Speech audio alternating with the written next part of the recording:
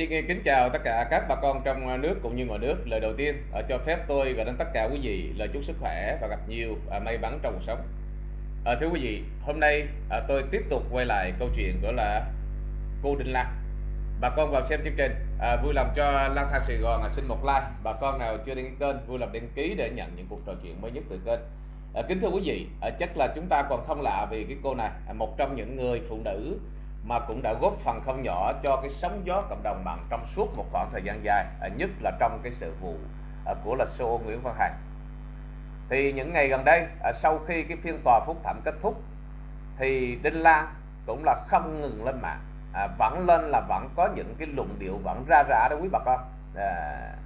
Cô đã từng tuyên bố rằng cô không kể như là làm anh bất kỳ công việc nào ở Việt Nam. Hôm nay cô lại có một trong những cái công việc mà mình nghe thật sự quý bà con cũng cảm thấy là quá là coi như là sốc. Bây giờ cô chơi toàn là tỷ phú không quý bà con, cô chơi toàn tỷ phú không. Vậy mà bây giờ nó thật sự ra đó, thì thôi ta lo ta dẹp cái tiệm rượu luôn đi, dẹp cái tiệm đông trùng hạ thảo đi, đúng không? Chứ bây giờ mà nó thật sự mà đầu tư 3 tỷ đô để mà xây dựng một cái con đường cao tốc mà coi như là từ Lào xuyên qua Việt Nam, vậy mà vẫn là lên ra rã để bán rượu, mà tôi chẳng biết là nó thật sự đó cái mối quan hệ của cô này nó rộng nó to như thế nào mà cô vẫn tiếp tục lên mạng ra rã. Tôi rất quan ngại cho vấn đề này, nhất là những cái vị mà tỷ phú đô mà để hợp tác với cô này đã làm những công trình cao tốc đó, thì cũng phải nên hết sức xem lại. Chứ cô này nó thật sự hình như ngày xưa đó quý vị, cô này sinh ra trong cái kho đạn và kho đạn Long Bình, cho nên bây giờ cô đi đâu cô cũng mang chắc là coi như là cô ném bom thôi. Mình nghe là cái thật sự của con là rụng rời tay chân luôn. Và bây giờ tôi mời bà con nghe ý kiến của là cái cô Đinh Lang trong cái câu chuyện mà cái con đường cao tốc 3 tỷ đô như thế nào bà con nhé. Tao Đinh Thị Lan không làm ăn kinh tế nào ở Việt Nam. Tao làm những công việc ở bên nước Lào, nước bạn. Tao hiện tại bây giờ công trình của tao vẫn là xây dựng tuyến đường cao tốc trị giá 3 tỷ đô. Đó quý vị, cái này đồng nghĩa rằng cô đang khai tử cho cái tiệm rượu rồi. Cái tiệm rượu cô là cô đang khai tử nha. Tiệm rượu và cái nơi mà để mà bán đông trùng hạ thảo đó thì cô đã đang khai tử. Có nghĩa bây giờ cô chỉ tập trung vào cái việc mà làm với là nước bạn thôi, chỉ tập trung vào làm những công trình cao tốc, những công trình cỡ như là tỷ đô thôi. Chứ còn bây giờ nó thật sự tiệm rượu đó đôi 3 triệu bạc thì đâu có ăn thua gì đâu quý bà con, đúng không?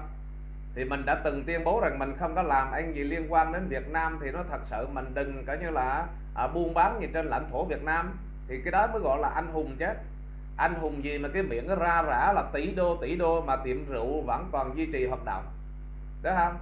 Rồi đêm hôm là tôi có xem một cái clip và có một cái vị đại gia mà cô này cũng đã từng lên mạng, cô cũng là coi như là thể hiện một cái mối thâm tình. Thì cái vị đại gia Hồng Kông này cũng đã lên trên mạng, cũng đã lật mặt cô này. Cô này chẳng qua là một người sai vặt, một chân sai vặt thôi, thế chứ thật sự nó không phải là bạn bè gì. Mà cô lên trên không gian mạng, cô thể hiện rằng cô có một trong những cái mối quan hệ khủng, cô có một trong những cái mối quan hệ mà ai cũng phải ngước nhìn. Cô thể hiện quý bà con, cô lên mà cô thể hiện thật sự ra cái mối quan hệ rồi toàn là tiền tỷ đô không. Đến bây giờ đó cái dự án cô là dự án cao tốc 3 tỷ đô thì bà con thấy khủng khiếp không? Cho nên cô Đinh Lang này là cũng một trong những cái dạng mà không phải dạng vừa đâu nha, cũng là kinh khủng. Bà con tiếp tục nghe nhé. Đi lên trực tiếp cô like đi, từ Viên Chăn đến hết những cái tỉnh phía Bắc của Việt Nam, trị giá 3 tỷ đô mỗi 200 cây số đường cao tốc 4 làn xe. Tao là người kết nối dẫn những doanh nghiệp Việt Nam sang Lào để làm cái công trình. Thì ra cô này chẳng qua là cái người kết nối thôi, dạng giống cò đó quý bà con, giống như là cò, kể như là cò xây dựng đó. Lần đầu tiên nó thật sự đó tôi nghe là đến cò xây dựng.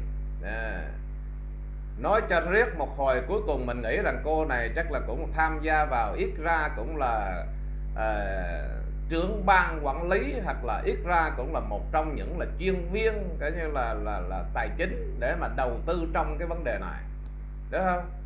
Chứ thật sự là xem cho kỹ một hồi thì cuối cùng cô này cũng chẳng qua là dạng cò thôi, chứ chẳng là cái gì cả, đúng không quý vị? Cái người ta lên tiếng, người ta nói ở đây là cảm thấy là một cái sự gọi là nó bất hợp lý. chứ không phải là cái khi mà cô nói ra rồi người ta lên người ta câu người ta kéo cái gì. Ở đây chẳng có câu kéo vào trên trọi quý vị.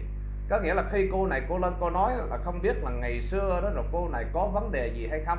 Chứ thấy là rất quan ngại cho cái gọi là cái CV của cô này. Cái bộ nhớ cô này hình như cũng có nhiều cái vấn đề nó cũng trục trặc, đúng không? Cô hiện bây giờ cô đang buôn bán tại Việt Nam, tiệm rượu cô cũng đang ở Việt Nam. Mà cô bảo rằng cô không có động chạm gì, cô không có liên quan cái việc mà buôn bán làm ăn ở đất nước Việt Nam. Mình không có liên quan gì thì mình dẹp cái tiệm rượu đấy, rồi mình để trở thành một cò xây dựng cho nó gọi là nó đích thực. Trời đất thánh thần thiên địa lòi ra một cái là bây giờ cô này là đi chuyên gia, là đi gọi là làm cò xây dựng. Mình nghe mà cũng là rụng rờ đấy chứ, nghe mà cũng hoảng hồn quý vị. Cái đường cao tốc từ Viêng Chăn sang mấy tỉnh phía Bắc ở Việt Nam với cái mức đầu tư là 3 tỷ đô và 1 km đường cao tốc là cô nói hình như là 15 triệu đô.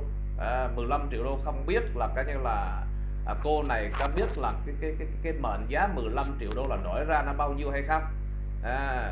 Mà cô lên nó thật sự không biết là cô tung ra những cái vấn đề như vậy là cô căn cứ vào đâu, có theo cái định mức của là coi như là nhà nước ban hành hay không, có theo định mức xây dựng hay không. Tôi thấy thật sự quý bà con là cô này cô tung ra một trong những cái chiêu mà tôi thấy là cực kỳ khủng khiếp.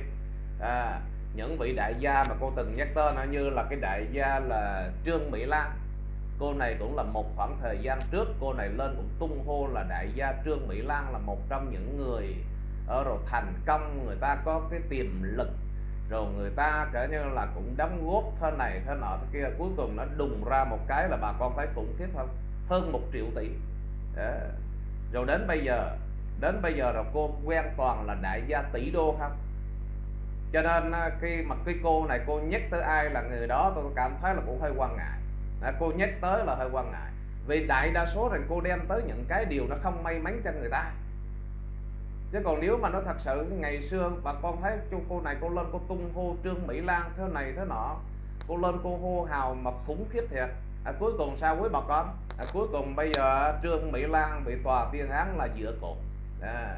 Rồi không biết là coi như là sắp tới này, không biết sắp tới đây rồi những cái người mà cô quen biết mà cô gọi tên, cô réo tên đó, rồi có ai cũng là cùng cảnh ngộ Trương Mỹ Lan hay không. Cho tôi thấy thật sự mỗi lần mà cô réo tới ai là thấy tôi quan ngại. Cô réo tên ai là tôi thấy quan ngại dễ sợ luôn. Mời bà con nghe tiếp nha. Năm trời, bắt đầu từ sau cái Tết Lào tháng 4 này nè, sau ngày 16 tháng, ngày 15 tháng 4 trở đi 5 năm, tao làm cái dự án 200 cây số đường cao tốc từ thủ đô Viêng Chăn đến hết các tỉnh giáp với phía bắc của Việt Nam với Lào á. Hôm nay là ngày 14, có nghĩa là ngày mai là cô này sẽ là xách vali đi Viêng Chăn để cô này tham gia cái dự án 3 tỷ đô.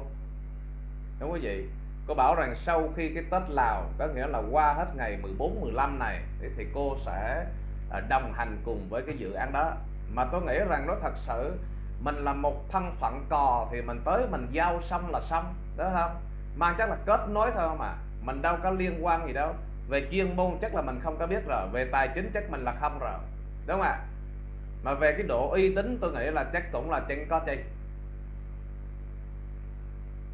Giống như nó thật sự đây là một trong những cái mà cò mình dẫn qua đấy. Bây giờ tôi có cái mối làm anh này ngon lành, tôi dẫn cho anh, tôi giới thiệu anh, kết nối anh là coi như tôi kiếm được đôi ba sậy rồi tôi uống trà đá, nó là hết, đúng không? Có gì đâu mà ghê vậy. Rồi cô có chắc rằng đó, rồi từ thời gian này trở vào sau là cô ở tại Viêng Chăn cô không về nữa hay không? Nếu như thế nói trước để cho tôi chuẩn bị một cái bữa tiệc để mà tôi ăn mừng. Thì thấy căng quá, vụ này thấy căng quá. Nhất là sau khi cái phiên tòa phúc thẩm mà diễn ra đó là tôi thấy là cực kỳ quan ngại, rất quan ngại cho cô. Và cô lên cô có những cái lời lẽ cô cũng là mạt sát cái như là CEO Nguyễn Văn Hằng. Cô lên cô còn có những cái lời lẽ mà cô giống như là cô chất vấn ngược cái phiên tòa. Tôi không biết là cô lấy những cái cơ sở như thế nào mà cô kết luận là Đại Nam là nợ kể như là bao nhiêu ngàn tỷ. rồi đối chú, rồi thay chú tựa lưa hạt mê vậy. Cho nên tôi nói thật sự bây giờ mà cô có sang Lào hay cô sang đâu đi chăng nữa thì tôi cũng thấy là cái quan ngại nó trước mặt. Một trong những cái quan ngại là cực kỳ khủng khiếp. Là Nghệ An nè, Quảng Bình, Thanh Hóa, Hà Tĩnh đó, những cái tỉnh đó giá là 200 cây số, trị giá 3 tỷ đô, mỗi 1 mét là trị giá 15 triệu đô. Tại vì đường cao tốc mà đường núi á, thì ở bên chính phủ Lào trả cho nhiều tiền hơn, đó là 15 triệu đô một cây km đường cao tốc. 15 triệu đô đó mà đổi ra mình tính cho đô 24 đi là nó là 360 tỷ, đúng không ạ?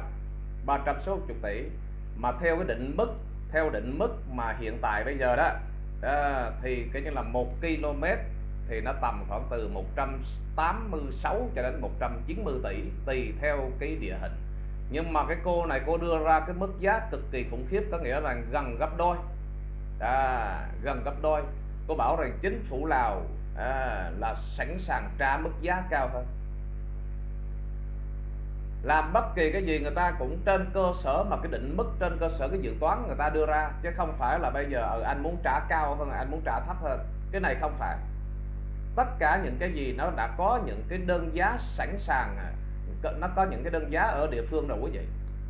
Tất cả những cái gì thì nó đều có đơn giá rồi, chứ không phải là bây giờ anh muốn trả như thế nào đó là anh trả. Vậy mà cô lên nó thật sự, trời ơi, cô ôm bôm mà cô giỏi thế này là thua rồi quý bà con. Trị giá mà một cái dự án mà 3 tỷ đô mà để cho cô này, cô gọi là cô giới thiệu nhà thầu qua thì thật sự một trong những cái rất quan ngại. Một trong những cái công trình, một trong những dự án mà cái giá trị lớn vậy mà phải để cho cô phải giới thiệu nhà thầu. Tôi nghe có những cái nó cũng hơi sai, có những cái nó cũng là không có phù hợp. Thôi khuyên cô Lan một câu thế này nè, ta có đi du lịch thì ta cũng lo tao gì cho sớm, để mà chuẩn bị những cái cần thiết. Chứ bây giờ nó thật sự 3 tỷ đô đợt này nó thật sự có xây, nó thật sự có làm cho cái gọi cái sân bay chăng nữa là bay cũng không thoát nổi. 3 tỷ đô có đi du lịch ở đâu thì cũng lo mà về nha, chứ còn dự án này thấy nó cũng không khả thi lắm. Cảm ơn cô Đinh Lan nhiều. Và thưa quý bà con thì tôi cũng xin phép tất cả quý vị cho tôi kết thúc cái clip tại đây. Một lần nữa kính chúc tất cả các bà con cái lời chúc sức khỏe và gặp nhiều may mắn trong cuộc sống. Bye bye tất cả quý vị, hẹn lại bà con vào chương trình trò chuyện tiếp theo nhé.